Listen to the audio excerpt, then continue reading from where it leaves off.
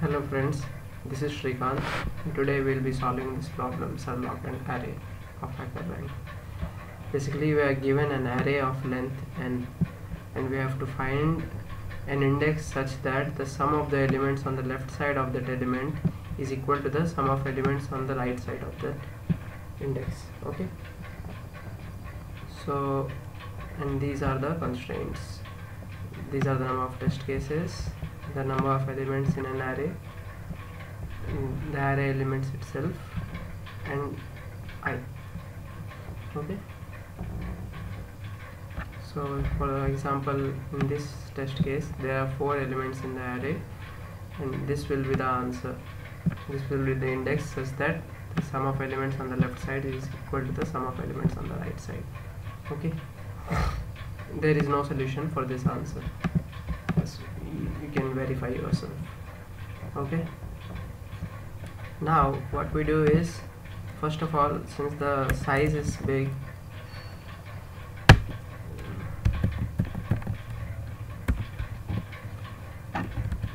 we declare type def long and we declare an array of ll. What we do is basically we create a prefix array such that every element at index I contains the sum of all the elements from 0 to I. Okay, I will declare the size of it as 1 lakh. Okay, since this is a global array, it will be initialized to 0. Now we have to scan the number of test cases, say t, and since t is between 1 to 10, we use integer variable only. Now after that, while there are test cases remaining, we have to process first create the array. So we only need the prefix arrays, we do not need the original array, so we only use this pre-array to store the sums. Okay, so for C in n, first we have to scan the number of elements in the array, and we'll use say lln. Okay, after that what we do is for int I, now I equal to 0, I less than n, I plus plus.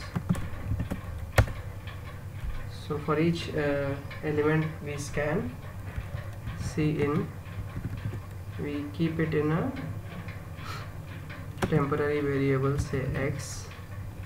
We use the temporary x here. If it is the first element, if I is equal to 0, then we simply put it in the pre-array, since we do not have to sum anything. Okay, else we compute the sum using the previous sum is equal to p of I minus 1 plus x. Okay, done. Now we have all the prefix elements. Now we'll use this array to find the index such that sum on the left side of the index is equal to the sum of elements on the right side of the index. For that we'll run a loop again. Since from I is equal to 1 to I less than n minus 1, I plus plus. Okay, now so to find prefix of I minus 1 will give me the sum till 0 to I minus 1. For finding the sum from I plus 1 to n, what we do is we use this check. Pre of I minus 1 will give me the left side sum is equal to for right side sum, what we do is pre of n minus 1 minus pre of I. So pre of I includes the left side sum plus the current element. So after subtracting this, we will get the from the last element of the pre, which will be the sum of the whole array. We will get the right side sum. Okay.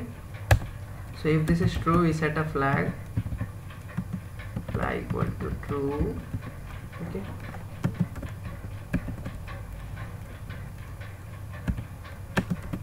And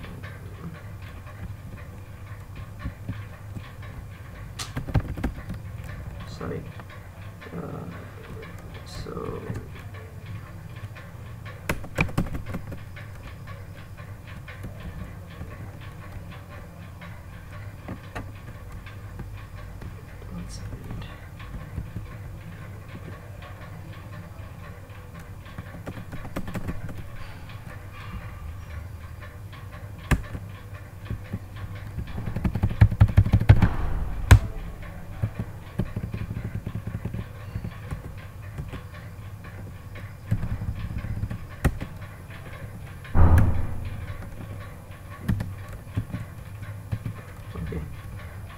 and we break the loop. Okay. After the loop ends, we will check if the flag is true. Then we will print that we have found the index by printing as yes. Else we will print no. Okay. We have to define a flag here. We have to initialize it by false for every new test case. Okay. Now we'll try to run this.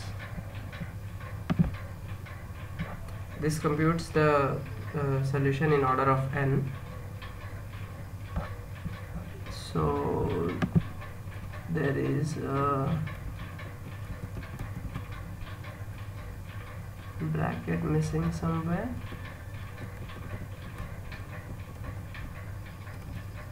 Expected primary expression before.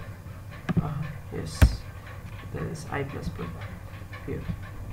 Okay, we run this computes in order of n. So we see that the sample test case passes. We'll submit the code now.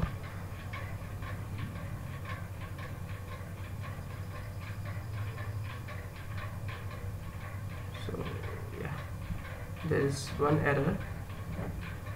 This is due to the fact that in the corner case, when we have only one element in the array, for that we have to by default return true, or n equal to 1. Okay. Since that will not go inside this loop, the flag remains false. That's why we have to do this. We'll submit it again.